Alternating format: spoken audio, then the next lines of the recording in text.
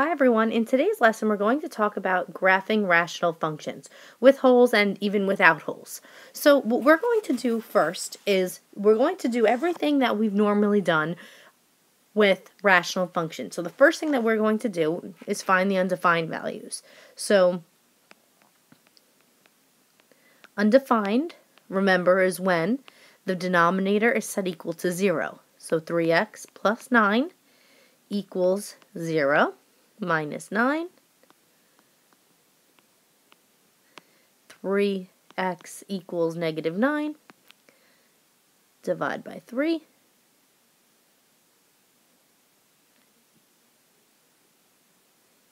and x is equal to negative 3. Now we have to determine if that undefined value is a vertical asymptote or if it's a hole. So what we're going to do next is simplify. So I have f of x equals, now x squared minus 16, the numerator, can be broken up into x plus 4 and x minus 4. And the denominator, I could take out a GCF of 3, and I'm left with x plus 3. So as you can see, this can't be simplified anymore, and there's nothing that can be crossed off, so that means this undefined value is going to be my vertical asymptote. So we have some information that we can fill in over here. We have the domain. We know that the domain is all real numbers except the undefined values. So except for when x is equal to negative 3. We have our vertical asymptote, which is the line x equals negative 3. And we don't have any holes because nothing crossed it off, so we're going to write none for holes. Now, horizontal asymptotes, we have to look at the original equation, and we're going to have to analyze the degree of the numerator and the degree of the denominator. The degree of the numerator, the power, is a 2, and the degree of the denominator, again, that means the highest power, is 1. So because this 2 here is greater than this 1, that means that there is no horizontal asymptote, but there is a slant asymptote. So we're going to go ahead and find that. So that's my next piece, is to find the slant. And remember, the way that we do that is we divide the original fraction. So we have 3x plus 9, and we're going to divide that into x squared minus 16, but remember we need a placeholder, so 0x minus 16. So I want to see how many times I can divide 1, or how many times 3 can go into 1, and it can't, so we're just going to divide, so it goes in 1/3. So 1/3 x. And now we're going to multiply. 1/3 times 3 is just 1, so that will be 1x squared. And then we have 1/3 x times 9, which is 3x. And we're going to subtract. And this becomes negative 3x. Bring down the minus 16. Now, how many times can I have 3x go into negative 3x? Negative 1 times. So minus 1. And then we multiply. So negative 3x minus 9. And we subtract. Now, this remainder here is irrelevant. I know it's not 0, but I'm just saying the actual remainder there is irrelevant because we want the slant asymptote, which is here. So when we write the equation, we always have to remember that we are writing it with a y equals. So the slant is y equals 1/3 x minus 1. Now we have a y-intercept and our x-intercepts. So remember, to find the y-intercept, we're going to set x equal to 0. And to find the x-intercept, we're going to set y equal to 0. And we're going to use the reduced fraction. So nothing reduced, so we're just going to use this one here. Okay, so f of x equals x plus 4, x minus 4, over 3, x plus 3. And for the y-intercept, we're going to set every x equal to 0. So 0 plus 4, 0 minus 4, 3, 0 plus 3. And we have 0 plus 4 is 4. 0 minus 4 is negative 4. So when we multiply them, we get negative 16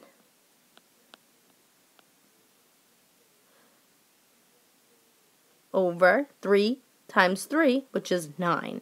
So that's just about 2, negative 2. So it's y equals, we'll say, approximately negative 1.9-ish. Because remember, we're not allowed to use the calculator. So it's somewhere in between negative 1.5 and 2. So we can leave it as a fraction, which makes life a lot easier. So the y-intercept is the point 0, negative 16 over 9. And again, for the x-intercept, we're just going to set y equal to 0. So 0 equals x plus 4, x minus 4, 3 over x plus 3. Put this over 1 and cross multiply.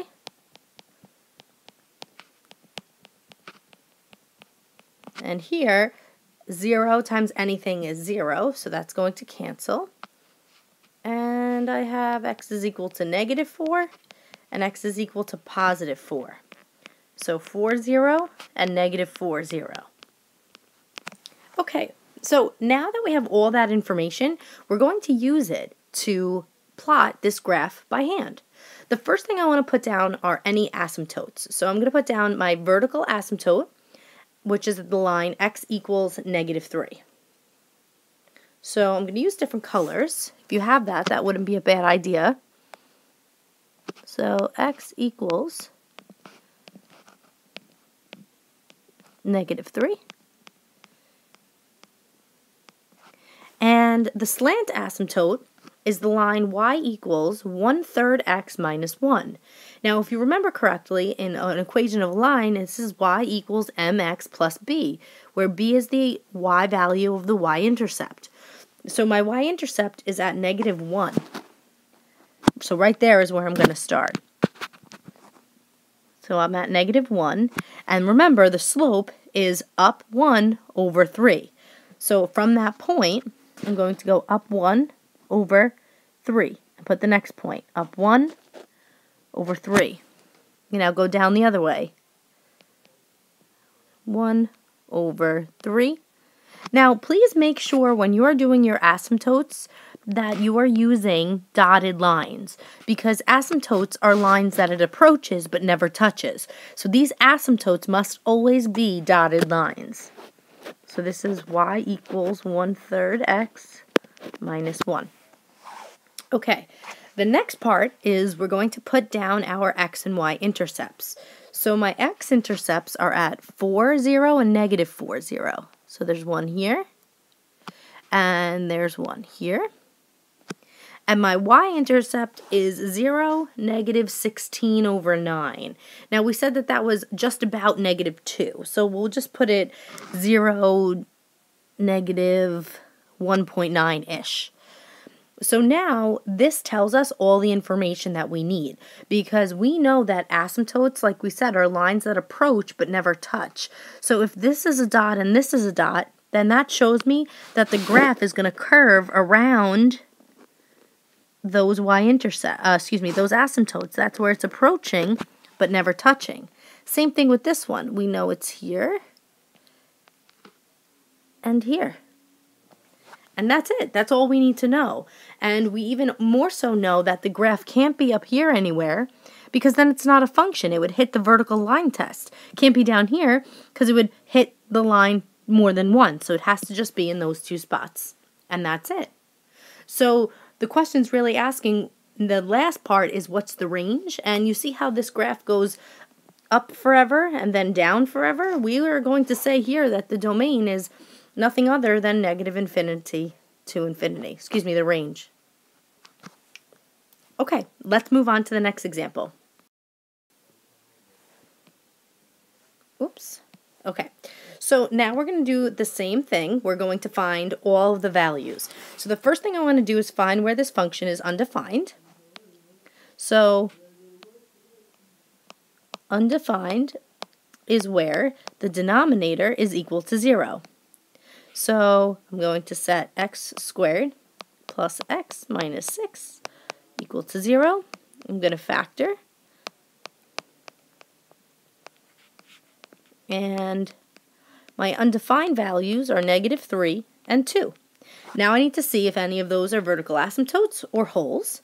So I'm going to simplify my original function. So the x minus 2 can stay, and I'm going to simplify the denominator to what I did with the undefined values, the factors. And I notice that these x minus 2's cancel, and that my fraction can be simplified to this. So this tells me that 2 is my whole, because that's what crossed off over here, and this -3 is nothing other than my vertical asymptote. So let's start answering some questions. The domain, again, is all real numbers except for when the values are undefined, and it's defined at x is equal to -3 and 2.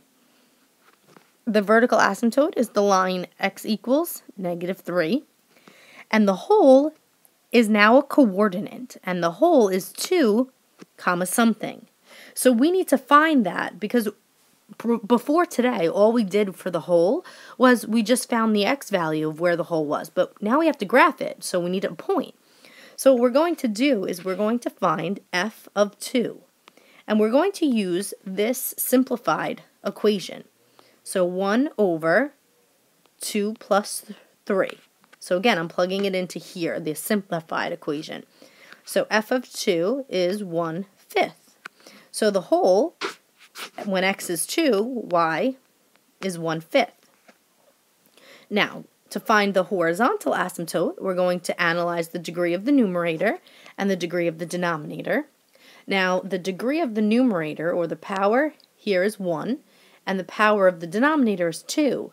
So the numerator is less than the denominator, so therefore the horizontal asymptote is the line y equals 0, and that means there will be no slant. Okay, and now we need to find our x and y intercepts. So x-intercept and y-intercept. Again, with this, you're going to use the simplified, I'll even put stars here, so you know to use the simplified equation. So f of x equals 1 over x plus 3. And the x-intercept, we're setting y equal to 0. And when we cross multiply, we get 1 equals 0, which kind of makes no sense, because 1 times 1 was 1, and 0 times anything is 0. So that shows me that there are no x-intercepts. So that is actually none. And now we need to find the y-intercept, again using the simplified equation. And we're going to plug that x to be 0. And y is equal to 1/3. So that is the point 0, 1/3. So let's start graphing. Okay, so I'm going to start with the vertical asymptotes and wholes and y-asymptotes, or horizontal. So I have a horizontal asymptote here, which we're making sure we use dotted. And this is the line y equals 0. We have a vertical asymptote at x equals -3. And we have a whole at 2 comma 1/5. So 2, and 1/5 is smaller than 1, so it's about there. Now you want to make sure it's a whole. It's difficult for me to do it here with the stylus, but try your best to make it look open, like a hole, okay? And then let's plot our y-intercept of 0, 1/3. So that's about here as well. That's a closed circle. Like I said, again, it's difficult for me, but try to do the best you can. So you can really see what the graph is going to look like in this corner, because we know that this graph has to go approaching this asymptote over here, and then it has to make its way back up here and approach that. So I can really graph that section right now as something like this. So we know the graph looks like that, but now the question really is, where's the graph on this side? We know it can't be down here because then it wouldn't pass the vertical line test. So it's got to be either this way or this way, right? So we kind of have to figure out what happens at x equals 1, 2, 3, 4 maybe. So let's see. When x is equal to -4, this is where we have to use something called additional points.